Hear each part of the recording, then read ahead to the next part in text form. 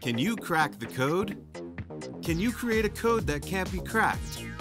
It's time to play Mastermind, Codemaker versus Codebreaker. Mastermind is a game where two players assume the roles of Codemaker and Codebreaker. One sets a secret code, while the other tries to match the code using logic, deduction, and maybe even a little bit of luck. After each move, the Codemaker must give clues that help the Codebreaker.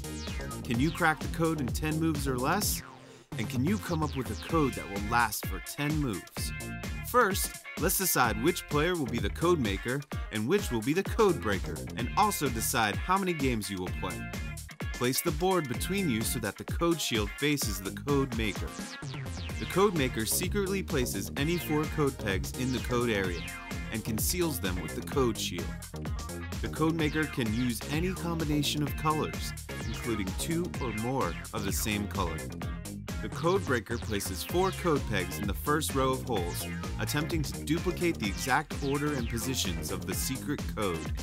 The Codemaker places key pegs in the keyholes of the first row as follows. A red key peg for each code peg that's the right color and in the right position. A white key peg for each code peg that's the right color but not in the right position.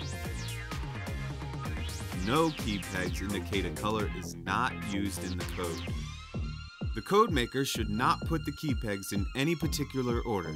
It's part of the challenge for the Codebreaker to figure out which key pegs correspond to which code pegs. The Codebreaker should remember that one key peg corresponds to one code peg, and a red key peg takes precedence over a white one.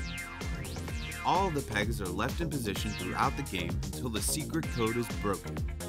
The Codebreaker keeps placing rows of code pegs and keeps getting feedback from the Codemaker until he guesses the code exactly. When this happens, the Codemaker places 4 red key pegs and reveals the secret code. The Codemaker gets 1 point for each row of pegs played by the Codebreaker, and players switch roles.